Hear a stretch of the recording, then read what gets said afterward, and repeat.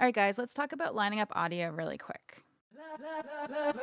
All right, so I'm working on this episode that might have come out already. I'm not sure. It probably has come out already. It's just an interview episode with Michael M. He's another engineer. And basically what we did is we did a screen capture. So we did a Zoom screen capture, and we each have our own microphones, and we're lining up the video with the audio. And one of the issues that we had is that Mike forgot to use earbuds and then had my audio running out through his studio monitors, through his speakers. So basically the issue that arose, I'll show you what happened here.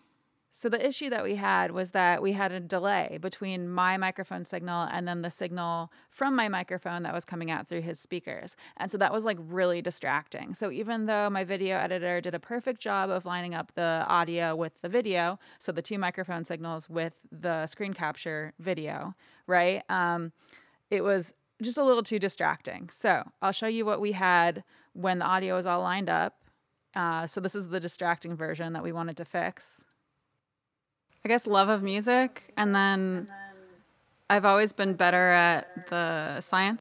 So you can hear the delay there, right? So you can hear the audio coming through his speakers. So this is an issue, and at points it's louder than others. So we went through and did a little bit of like vocal leveling to try to diminish my audio and then raise up his audio a little bit, which helps, right? And then I've also gone into Premiere. Might as well switch into Premiere here. So I've also gone into Premiere and added a bit of an EQ here onto his microphone just to reduce those high frequencies, because one, he had a little bit of room noise coming through that was very much in the upper frequency spectrum, like way up high, you know, like I think on my EQ I cut, let's see if I can find it here. You guys will have to bear with me. I'm not the best at Premiere and video stuff. But I just cut the highs here. So way up there, 8K, 16K. This is starting to cut into his voice a little bit, so I only reduced it a little bit.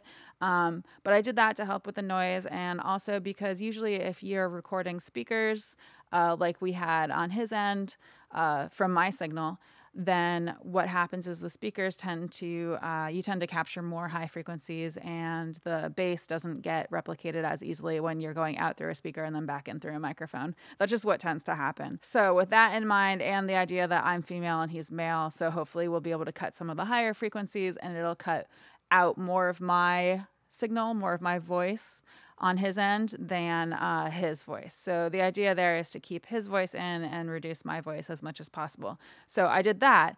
But the big thing that I was kind of excited about that I wanted to show you guys is how I handled this delay situation. So the delay was just too distracting at points. Like, you know, some points it's worse than others.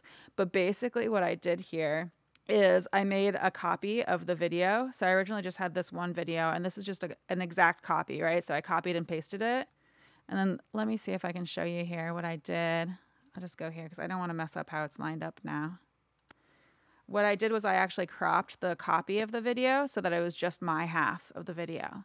So this version here has both of us, but then this version here is just me. And so basically what I did was I took that, and then if I return to the beginning, actually how does this is us setting up here. At the beginning, I haven't edited this yet. But at the beginning, what I did is I took my microphone and then this video that's just me, and I just moved it back in time and staggered it so that when my microphone comes through, it's coming through at the same time as the signal from my microphone is coming through his speakers. So that alleviates some of the issue a bit. So let me see if I can find a spot where that would have been an issue. So here, for example, later, I don't know. It's a tough decision. Yeah.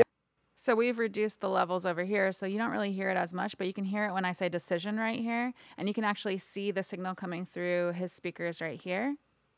So if I solo this, you can hear it. Tough decision. It's pretty quiet. Tough decision. It's a tough decision. So by overlapping that, I've made it less obvious, right?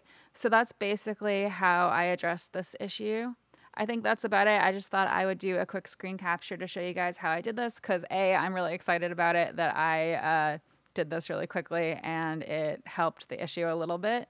But I also figured with everyone staying at home right now and a lot of people are using Zoom to do things like this, right? Maybe for their YouTube or their podcast or what have you, and they might be running into the same issue. So I figured I would share this with you guys and show you how I addressed it so far. And again, it's not perfect, but what are you going to do, when you're doing a screen capture?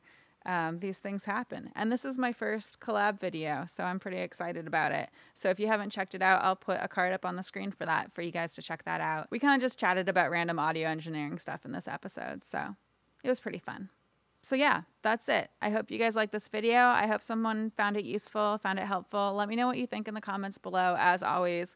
And, if you like this video, like, comment, subscribe, hit the notification bell. I would appreciate all of those things.